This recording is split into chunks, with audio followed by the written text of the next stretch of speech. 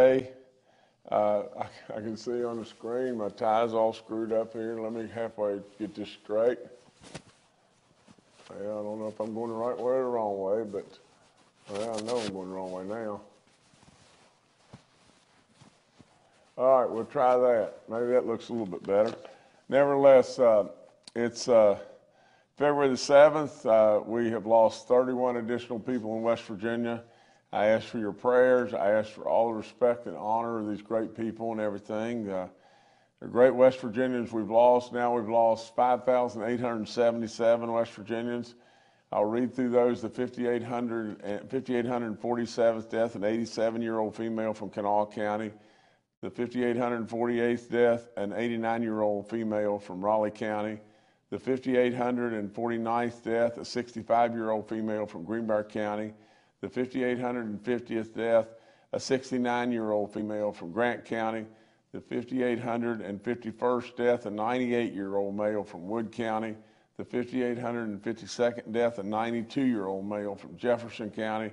The 5,853rd death, a 78-year-old male from Jefferson County. The 5,854th death, a 71-year-old female from McDowell County. The 5,855th death, a 77-year-old female from Wayne County. The 5,856th death, a 77-year-old male from Kanawha County. The 5,857th death, a 70-year-old female from Roane County.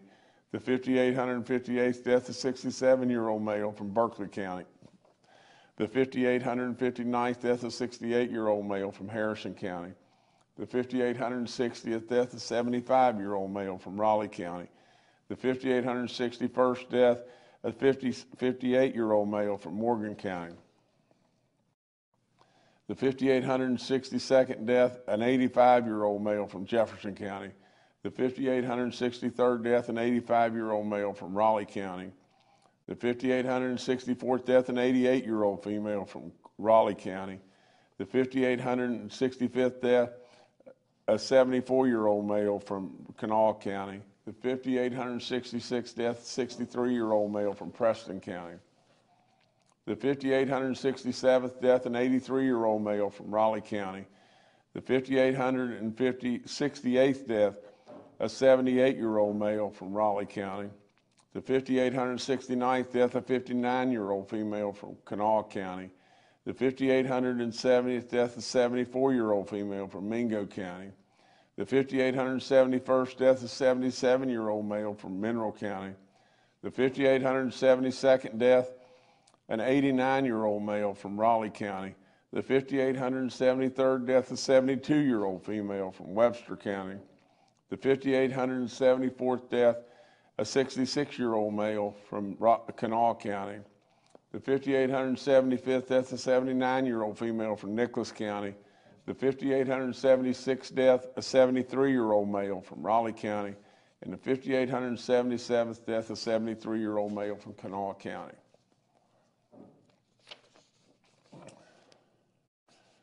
You can see from this, and I'm just going to check back real quickly. Remember what I told you the other day, that the deaths appear to be trending back towards our elderly people, and we've lost so many of our elderly. You know, that really and truly, what that would tell me is if you've had so many of your elderly people that we've lost and so many that we have vaccinated, right at 90% of them, there's a lot of them that are not getting their booster shot. I don't know how many of these folks did not have their booster shot, but I can tell you in just what I just read today, we had 2 people that were in their 50s, one 59 and I believe one 58. Everybody else is 60, 70, 80, and 90 years old. We only had 2 people of the 31 people that I read here. A 58-year-old was the youngest of all of them. This thing is preying on our older people. If we don't get our booster shots, you know, those people really are in real jeopardy. We have 10,000 active cases now. We're down to 1,273 new positive cases. We didn't test hardly any. Our positivity rate, 29.26%. Our cumulative rate is at 8.25. We have almost 450,000 people in West Virginia that have recovered from COVID. We've dropped down under 1,000 now in our hospitals to 986. We still have 214 people in the ICU units and 120 on ventilators. The red counties are still coming down. You know, we now have 4 green counties, which is awfully, awfully good. And you'll see, and I think probably the best time is to now show these charts and everything, or these graphs that you had, Jordan, and everything, and you'll see it's really easy to see if you'll just look at it and everything. This is West Virginia, and if you'll look at the top line or the bottom line, you'll see the surge that went way up, and you see it moving down, and it moving down pretty aggressively. If you'll show them the U.S. chart, please, Jordan. Do you have that? There you go. That's the U.S. chart, and you'll see the same thing. You'll see a very significant drop-off and everything, and we're very, very hopeful of both. And so it looks like what Dr. Marsh said to us probably a week ago, that we're starting to move in a good direction with all this, and let's just stay on top of it and keep fighting it and everything. And I just remind our elderly people, our elderly folks, it's your decision. It's your decision not to get that booster shot. It's your decision. But you can tell by the number or the numbers on the folks that we're reading, their ages and everything, that those are the people right now that are really, really in harm's way. We want to thank our National Guard in so many ways, but they have 290 Guard members that are deployed in 34 facilities. Great, great work. We want to remind everybody, if you want to get those 4 free home test kits and everything, all you got to do is just get a hold of us at covidtest.gov, and we'll get them to you. Your free N95 mask should be available to you right now for every person if you'll go to the pharmacies. From the standpoint of our antibodies, I've told you before about the FDA discontinuing 2 of them. We still have others. One of them is 2 oral pills, and so we do have antibodies to combat this virus. If you would just take advantage of the free testing, and absolutely, if we can catch this early enough, we'll try to get you those antibodies. They're in semi-short supply, but we do have enough, and I think we're moving in a positive direction on that. There's no point in going through. I don't have any new updates on the letter that we sent up along with the governor of Virginia, Governor Youngkin, and to the CMS and asking for a waiver in regard to our rural hospitals. Now that waiver will not come from from the standpoint of just saying, okay, we'll just allow, or we'll go back to where you don't have to be vaccinated at all. It won't come that way. We will get an extension of time or some level of consideration, that the formula that they use may be tweaked just a little bit or something like that. But anything we can get to where we can keep these people on the job, we need them desperately. Okay, I've told you about, if you feel any conditions whatsoever unusual and you're 65 and above, absolutely get tested, please. And we do have antibodies that can help you, but get tested. I encourage you about wearing your mask if you're in a crowd, people that you don't know, you're indoors, you're 65 and older, and you've got symptoms of some kind, or pre-existing conditions rather, whether it be heart, lungs, could be diabetes, weight, and anything. If you have those situations, you may really ought to consider wearing that mask. Over and over, I tell you about the booster shots. It's like a broken record, I know, but I've said it a million times. I don't get it. I don't get how you can make a decision to get vaccinated 2 different times and absolutely be told over and over and over, they're not doing you any good now, and really and truly wait on the booster shot, especially if you're over 65, and absolutely put it on pause and not take it. I do not get it at all, because it will absolutely protect you beyond belief, and we know that. We absolutely know that just as clearly as anything in the world. But just if you'll just think about it, just think about just this: the number of folks that are dying, the number of folks that are hospitalized. This may not prevent you from getting it, but it will absolutely help you in every way to prevent you from maybe going to the hospital or absolutely dying. So good numbers on one thing here. We have now reached 71%. We were at like 70.3 and 70.4, and finally we made it to 70.9. Now we're at 71% of the 18 and olders that have had 1 shot. We're at 82.5 on the 50 and olders, and we're at 89.8 now on our 65 and olders, and that's good. Still not as fast as we want it to be, but we're still penetrating. We're still absolutely getting people along the way. From the standpoint of your COVID-19 vaccine info line, it's all up on our website. Free testing, take advantage. We always thank Frith and Walgreens for all that they've done. The long-term care facilities, 161 outbreaks now, 1 in the church community, still in Nicholas County. Corrections still have 919 inmate cases at 25 facilities and 234 staff cases. I remind you about the rental program and everything from the standpoint, if you're a renter or landlord, take advantage of this. For crying out loud, call us. We can probably put some real money in your pocket if you can qualify.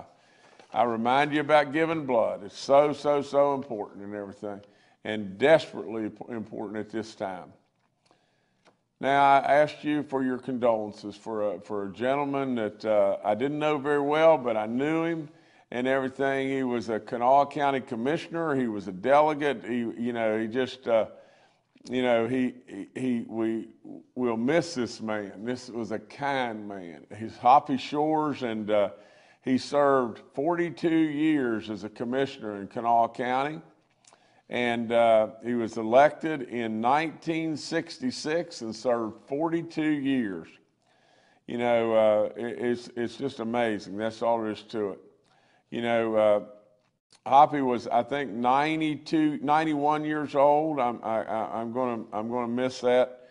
But the biggest thing, he was elected in 1986 to the House of Delegates and served till 1990. He just, the most profound thing that I think could ever be said about somebody we lost is he's a good man, a kind man, a man really and truly that served this incredible state in many ways. But when you step back and just think, as you go, if people could look on you as a good person, a person that was kind in his words or her words, a person that reached out and tried to serve and tried to help. That's what this man did. I don't know how it could be any better. So we'll be, Kathy and I will surely be offering our prayers, and as I ask all West Virginians to join in that, and we'll be issuing a proclamation to lower the flags to half-staff on the day of his funeral. This one, and Hoppy was 92 years old. They've sent me a little note. He was 92. This one right here, we celebrate an incredible life that Hoppy gave us, and all the incredible stuff that he did. This one right here is really sad too, and it takes on a completely different dimension to me, because I just think, how terrible this is, because this life is snuffed out and gone so early. We lost another correctional officer. This is our 4th, I think.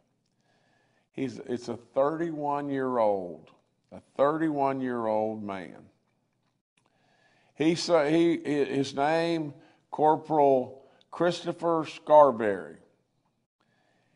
He was working at the Western Regional Jail in Cabell County and had been there since 2018. He was hospitalized with this virus in December, and he died on Sunday. I'm sure he fought an incredible fight, but really and truly, 31 years old. He's survived by his wife and 3 stepchildren. Absolutely, Kathy and I, in every way, offer up our prayers, our condolences to the family and all those. And there's no question that from the very, very beginning, our correctional officers did run to the fire, did they not? They came to work all the time. They absolutely took care of our inmates, and they absolutely took care of their families and all kinds of people at the same time. I just hate it. I hate to be emotional about it, but I just think about my kids. I think this is just a kid. I mean, for crying out loud, with all kinds of life in front of him. We'll surely miss him. Christopher, I'll promise you we won't forget you. And absolutely, I ask everybody to remember him in your prayers, your thoughts, and absolutely all of his loved ones, especially these kids and his wonderful wife. So nevertheless, I hate this, but that's all I got. All right, thank you, Governor. Let's now go to Dr. Clay Marsh, our coronavirus czar. Well, good morning. And following up with what the governor has said, I think it is important to note, both in our country and in our state, it does look like the number of new cases now have definitely started on the decline. Again, we are a bit behind the rest of the country, particularly the urban parts of the country, maybe as much as 3 weeks behind or so, 2 to 3 weeks. We know that our hospitalizations, which still are hanging in that 990 to 1,000 range, which is something for us to still pay attention to. But we do know that nationally the hospitalizations are going down. The U.S. had the unfortunate finding of passing 900,000 deaths from COVID-19. And at an average daily number, even today, versus the Delta surge, we see more people dying on average each day still from the Omicron variant than we did from the Delta variant. And given the timing of the cases going down, the hospitalizations and lagging a little bit and going down, and then the deaths being the last thing to peak and then go down, we know that we are in a really important moment for West Virginia.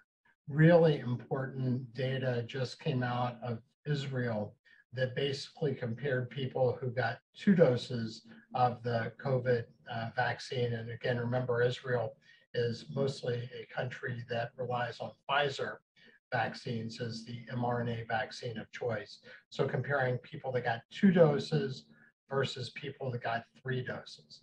And what they found was that at all ages, the 3 doses, the booster dose, was really, really important and reduced the risk of having COVID infection significantly by about 14 times or so. And also importantly, protected people, particularly people over 60 years old, of getting severe illness, hospitalization, and that was by about 17 times, and reduced the risk of death, again, about 14, 15 times. And again, this is people that got 2 doses versus that got 2 doses plus a booster.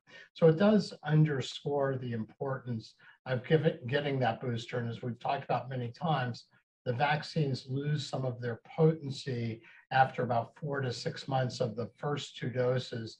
And that's the reason why getting that booster dose after 5 months after your initial vaccines with either Pfizer or Moderna, or 2 months after your initial vaccine with Johnson & Johnson, are really, really important.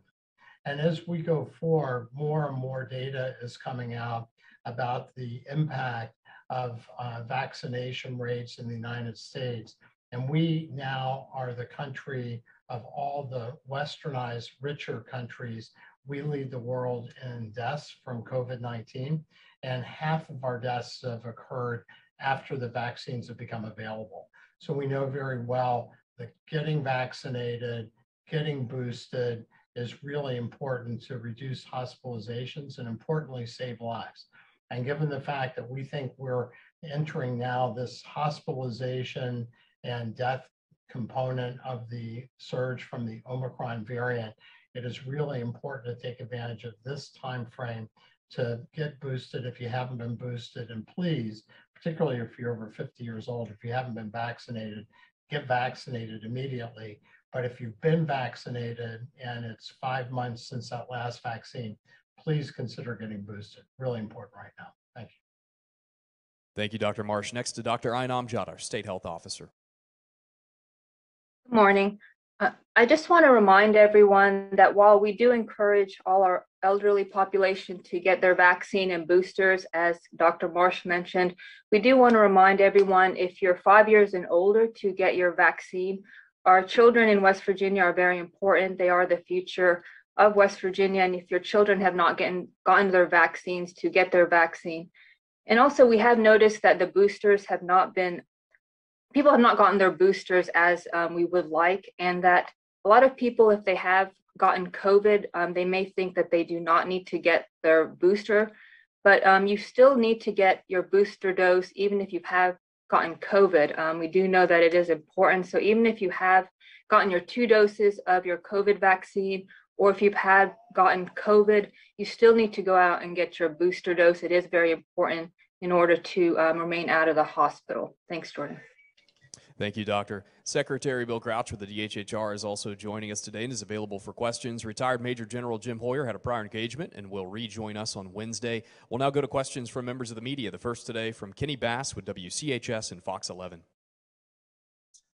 Thank you for taking my question. I will note that with the new total of deaths we have, that number would be the 28th largest city or census area in West Virginia. To put it into some context, it just passed Princeton.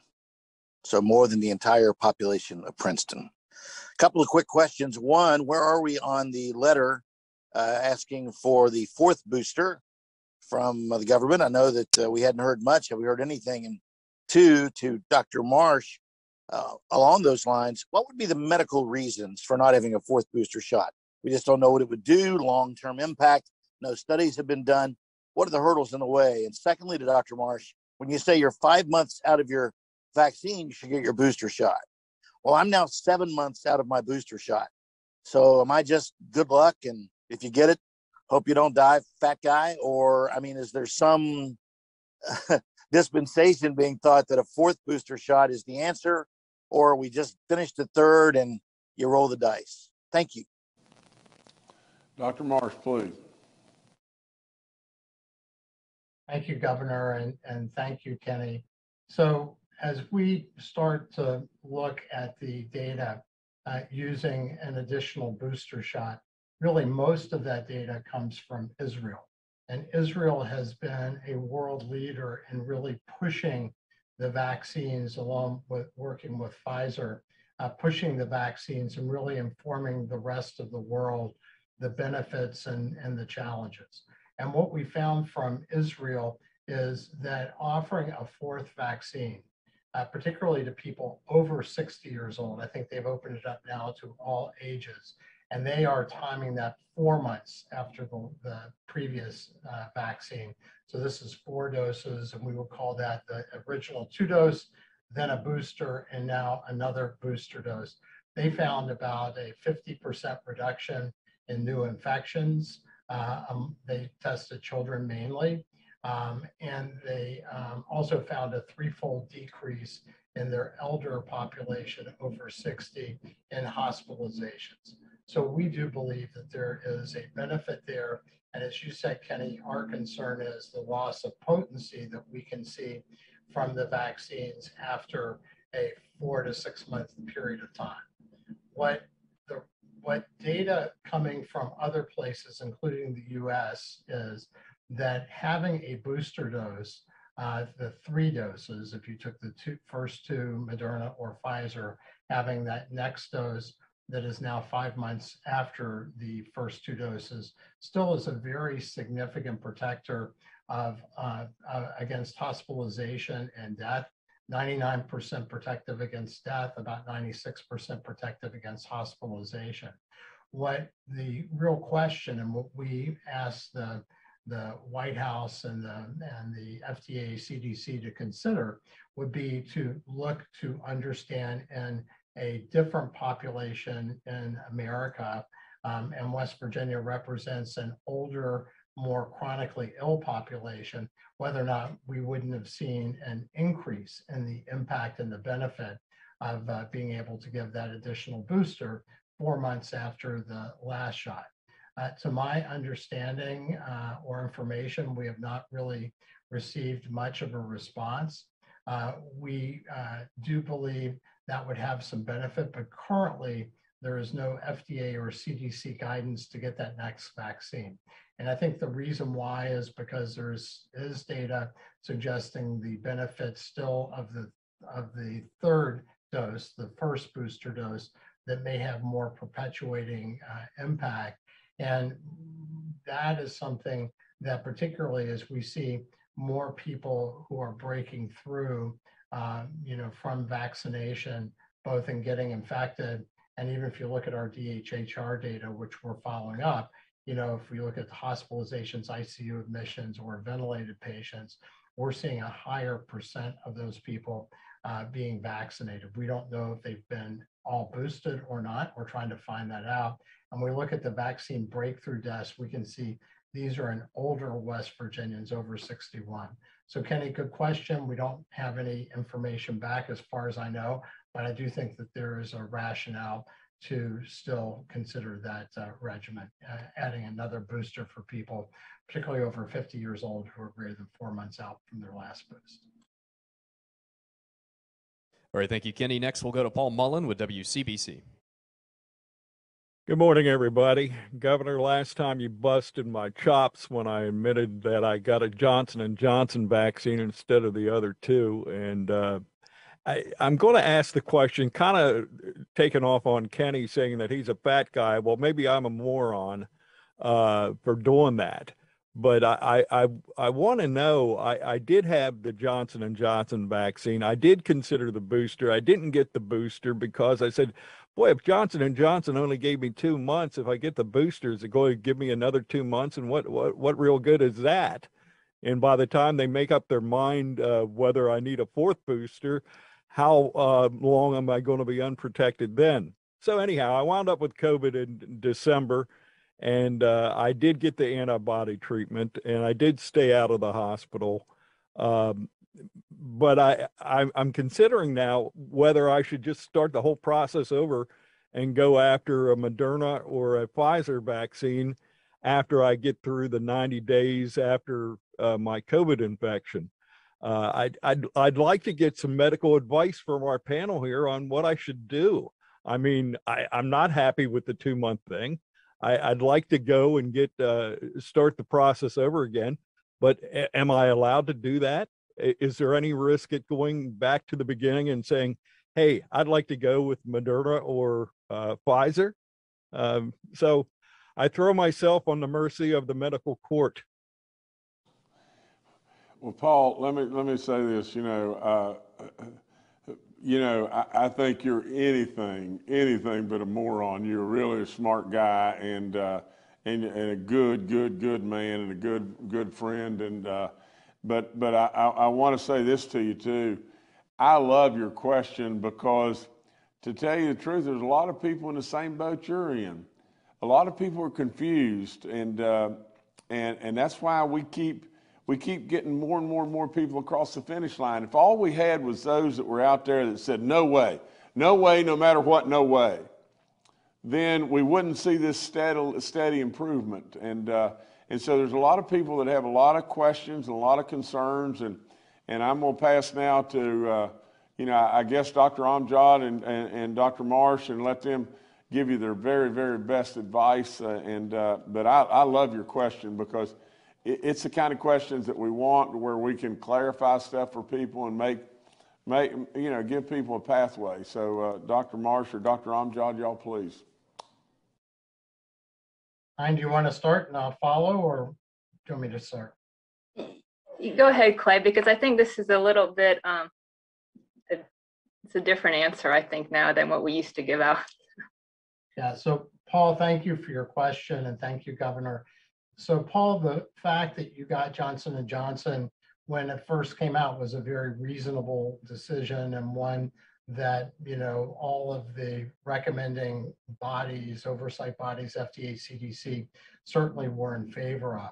The fact that you have not gotten your booster shot, but you did get a COVID infection, was again activation of your immune system. And the fact that you got monoclonal antibodies and are better is really great news. If I were you at the time that you would feel comfortable and you could wait the 3 months as was originally suggested for the monoclonal antibodies, or to me, at this point, since you're over a month from that treatment, you could consider getting another shot. And that shot should further activate your immune system. What we've seen, particularly in Europe, from folks who did get Johnson & Johnson or an affiliate vaccine from AstraZeneca, both with the same kind of technology, that the persistence of benefit, particularly to hospitalizations and severe disease, was good if you got the appropriate boosting dose. So instead of starting over, I think you would be fine, at whatever time you are comfortable and your healthcare provider, to go ahead and get another shot. I would personally choose Moderna based on the data that we have seen with Johnson & Johnson boost, but I would either get a Moderna or a Pfizer vaccine. And I think you could get it now, or you could wait for the 3 months after your monoclonal antibody treatment. Either should be fine and should really continue to activate your immune system, since the infection likely reminded your immune system. So this will be an additional empowerment of the immune system, which I think should serve you fine. So I don't think you need to start over. I don't know if you have any other comments. No, I think what's happening out in the medical community is that a lot of physicians are telling patients to wait the full 3 months after a COVID infection or getting the monoclonal antibodies. And I don't think you need to wait. And I think that's what we want people to know, is that you don't have to wait the full 3 months. You can, but we're seeing a lot of breakthrough infections out there because everyone's body is different. And I think that's what we need to remind people, is that with these different variants out there, some people are getting breakthrough infections. So you don't need to wait the full 3 months after COVID, whether you've gotten antibodies or a COVID infection. If you're able to go ahead and get the vaccine, we would recommend it, is what I would say. I think that's what the confusion is out there in the public and the medical community. Thanks. All right, thank you, Paul. Next, we'll go to Charles Young with WV News. Hi, this is Charles Young with WV News. I was hoping to get a little bit of an update about the response at our long-term care facilities. I know the governor said we have 161 outbreaks that we're dealing with. So I was just wondering, what is that like on a day-to-day basis? I know, in the earliest days of the pandemic, we were dispatching the National Guard from outbreak to outbreak, doing deep cleaning. I was just wondering what the day-to-day is like now. Thank you. Terry Crouch, why don't you take this, please, sir? Yes, sir. Thank you, Governor, and thank you, Charles. We've seen a reduction in the number of individuals who are positive right now, but if you look at the dashboard, we still have 676 active staff right now who are infected. We have 234 patients there, and as Clay's talked about and the governor's talked about, we're seeing more and more individuals who are elderly who are having breakthrough cases. We're seeing more in being admitted to the hospital right now, which is very concerning. But overall, these vaccines protect individuals and they protect people. So the differences from early on, I think, are kind of the same everywhere, whether it's acute care or long-term care. Everybody's gotten a little more comfortable in dealing with this virus, and but everyone's being very careful. We've got more individuals vaccinated, more staff vaccinated at the nursing homes. As you know, we were the first. Governor charged on this and made sure that we made our elderly population the priority in West Virginia. We were the first in the country to get them vaccinated. We're still trying to make sure that those folks are safe. And I want to say, in terms of the staff out there, the staff of the nursing homes, gosh, these folks are heroes. They go into those buildings every day, and they just do an extraordinary job. We have a weekly meeting with the long-term care folks where we discuss the status of the facilities and where they are. We make sure they have enough test kits. We provide those from the state directly. We make sure they have enough monoclonal antibodies or access to antivirals. So we have a great partnership and a great relationship there. So overall, the change has been relaxing a little bit to deal with this virus, but also staying on our toes and making sure people are safe. All right, thank you, Charles. Next to Evan Bevins with Ogden Newspapers. Thank you. Just wanted to ask, as we see the active case numbers going down, thankfully, is there concern that people may, relax again, or should people be relaxing? I guess what's your advice to people as to what phase we're in now? What would you say to people as they see the numbers going down in terms of vaccinations, masking, and precautions? Thank you. Please. Who do you want, Governor? No, Dr. Marsh, please. Okay, thank you. And thank you, Evan. So we would certainly recommend for our vulnerable West Virginians to still be very careful. Omicron, the RT value in West Virginia, the reproductive value, the spread has now been below 1 for the last 5 to 7 days, which is great. The new cases are starting to reduce, but we know that still people are getting infected with the Omicron variant, which is incredibly infectious, and people are getting sick. And the governor can testify to the fact that this is not just a benign, don't worry about it kind of infection if you get it. And so particularly for our West Virginians over 50 years old, over 65 years old, please get your booster. That is the most important thing you can do to protect yourself if you haven't gotten it yet. And only about 57 or 58% of our over 65-year-olds have had a boost dose, and only about 52% of our eligible over 50-year-olds have had a boost dose. And if you're going out, particularly indoor environments, wear a high-quality mask, and we would recommend either an N95 mask that has that NIOSH, N-I-O-S-H approval on the side, or a KN95 mask that would have the stamping of GB2929 dash, and then it would have 2019, which is the most recent year that's been upgraded. So make sure you have good face masks that have been verified as to their authenticity. But this is no time to stop being thoughtful and careful, particularly if you're in the vulnerable age group. Thank you. All right, thank you, Evan. Governor, I'll turn it back to you. Well, I'll start, and we're going to work backwards here and everything. Dr. Marsh said that the governor would testify that this has not just been a benign nothing. If you do get this and you're older than 50 or whatever it may be, you can bet on that. From my standpoint, it was anything but just easy stuff. For a couple days it was bad. It was really bad. I never thought, that it was life-threatening, because I really had a lot of trust and faith in the vaccines and the booster that I'd already had, but it wasn't any fun. And I just can't imagine. I can't imagine, how people feel laying in the hospital or whatever and gasping for breath, and so please take heed to all these real superstar experts that we have and the good stuff that they're telling you.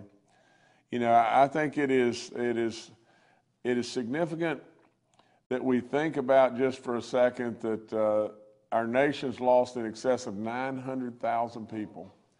And you know, we do celebrate the fact that this surge that we're in right now, the curve indicates, and I underline indicates, that we're really now starting to move in a better direction. And that's really good. You know, I think it's really important to note what Kenny Bass said.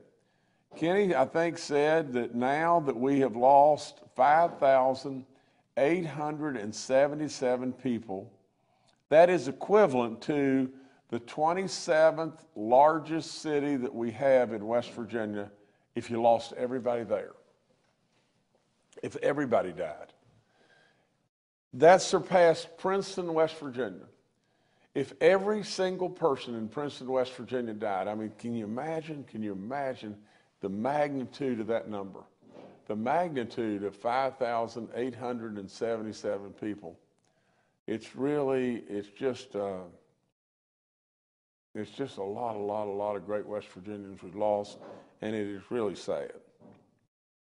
You know, I'm sure that you picked up on Dr. Marsh's, comments about a fourth dose. You know, all we can do is follow the science. All we can do is follow the knowledge that comes to us from all over the globe. Israel has really been a leader. There's no question in all this, and they've moved forward with their fourth dose, and they've seen incredible results from the standpoint of the fourth dose. You know, especially on people 50 and above. And so in trying to protect those people and trying to do what's right for those people and everything, we sent up a request, for permission and or a waiver to be able to give that fourth dose. And we still, I mean, you know how Washington is, everybody. It's just, it's a shame. But we still get, just lip service, and we don't get answers. And so all we can do is continue to try for you, and that's what we're going to continue to do. But nevertheless, I ask that you'll remember Hoppy Shores. I ask that you'll remember an incredible 31-year-old that we lost from corrections. And I think his name was Christopher Scarberry, and I want to make sure, yes, that's right. And nevertheless, but I ask that you'll absolutely remember all these 5,877 folks. So nevertheless, that's all I've got. We're going to get through this, West Virginia. One way or another, we're going to get through it. We're going to get through it well. So thank you so much.